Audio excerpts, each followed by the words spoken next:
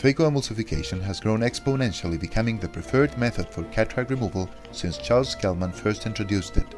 Although many years have gone by, there are still intimate aspects about phaco actions still to be disclosed. This video will reveal unknown aspects about ultrasonic disruption of the crystalline lens, mainly based on the jackhammer effect and especially cavitation. The output of a phaco handpiece is a sinusoidal axial displacement transmitted to the tip of the phaco needle. At a typical oscillating frequency of 40,000 cycles per second, each full cycle of tip motion lasts 25 millionths of a second. During each forward displacement of the phaco tip, one jackhammer impact is delivered to the lens.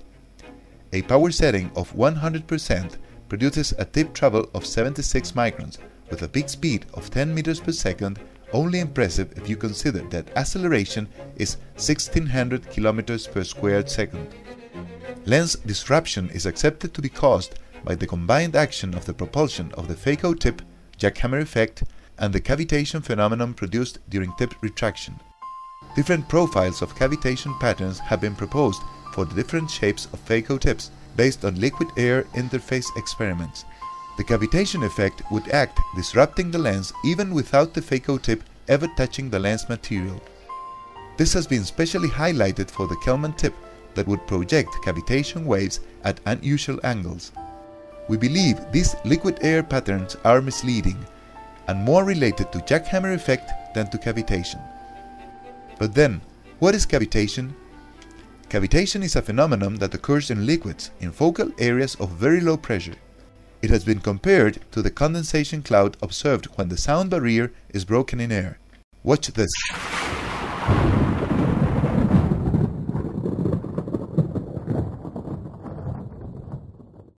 As the phaco tip retracts with very high acceleration, the surrounding liquid has to move into the void left by the tip.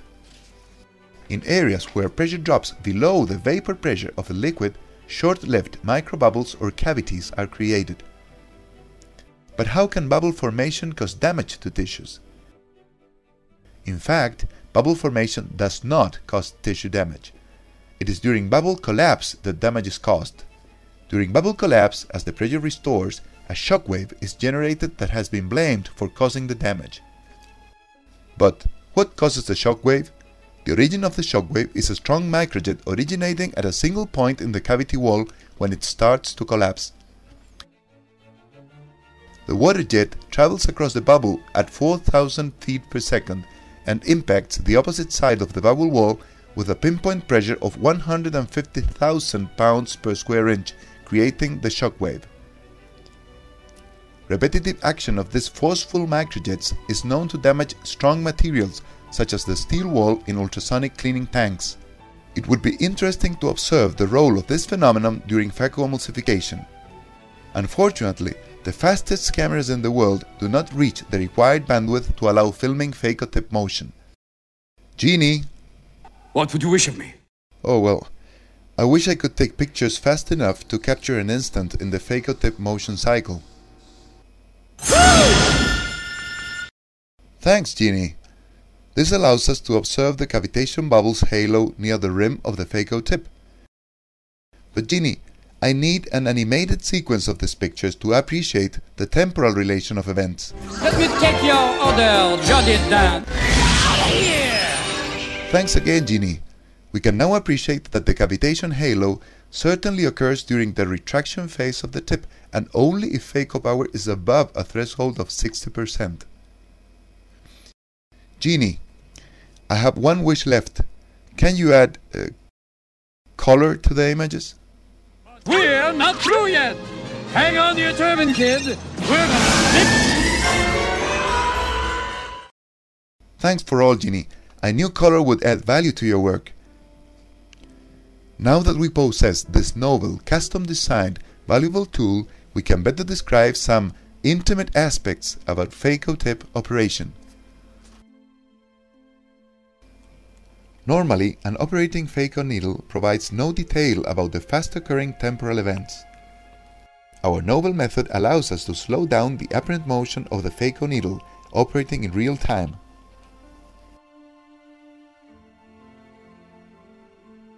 A cavitation halo appears as a crown surrounding the rim of the round 30-degree tip. We observe no cavitation bubbles projecting away from the tip of the phaco needle.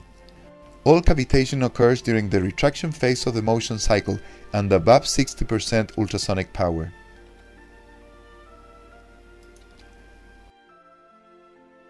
The flare tip failed to show external cavitation under 80% power at the tip rim. It did show cavitation bubbles in the rear portion and during forward displacement of the tip when pressure drops in that area. Cavitation bubbles on the silicone sleeve apparently produced no physical damage. A vortex of cavitation was seen related to the ABS port. Cavitation was observed inside the distal portion of the flare tip, even below 80% ultrasonic power.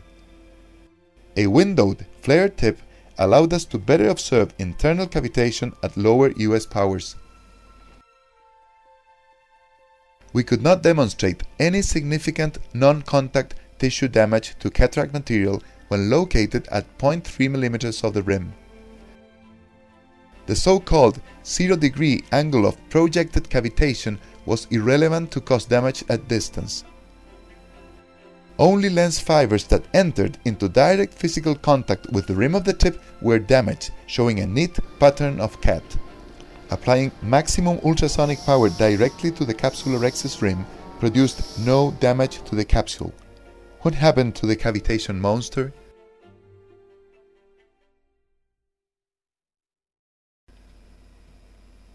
The Kelman tip shows particular characteristics. Cavitation bubbles are seen on the posterior surface on projection of the tip and on the anterior surface on retraction of the tip. Also, the needle bends on each cycle, showing a lateral displacement of the tip rim covering a wider area. Tissue contact produces emulsification at low powers, like if a spoon was removing material due to the mentioned lateral displacement. Only the material that enters direct physical contact is significantly altered and severed. The angle of attack makes the rim apex enter into the lens material like a wedge on occlusion of the tip. The McCool-Kelman microtip has the same cavitation and bending patterns observed in standard Kelman tips. The polymer sleeve does not follow in any degree the ultrasonic motion of the McCool tip.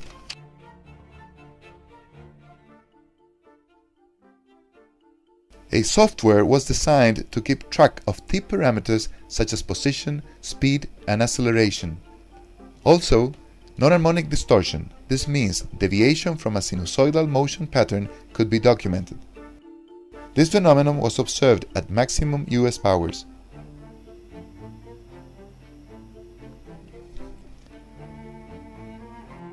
A recent interesting advance in phaco technology is the Neosonics system, which provides a 2-degree lateral displacement of the phaco tip at 100 Hz combined with a standard ultrasound.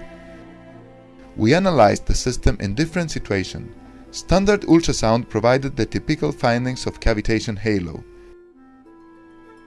Sonic activity produced a minimal lateral displacement. However, an emerging characteristic of this system was found. Ultrasound boosts the sonic lateral displacement, duplicating the area covered by the phaco tip rim. In this way, the jackhammer effect is applied onto different locations on each ultrasonic cycle, improving ultrasound efficiency. We took the challenge of designing a system that could allow simultaneous slow-motion imaging of the ultrasonic and sonic displacement produced by the Neosonics handpiece. We succeeded, and here present the first ever obtained slow-motion image of the Neosonics in action. There are 400 ultrasonic strikes for every single lateral motion cycle. The result is enhancement of ultrasonic efficiency, allowing lower ultrasound powers to remove similar hardness lens material. We could not demonstrate any effect of sonic energy alone on hard lens material. In opposition to theoretical aspects, the role of cavitation, presumably acting as an external, non-contact, lens-disrupting force, is questioned in this study. This new tool may provide significant insight to Phaco emulsification understanding and progress.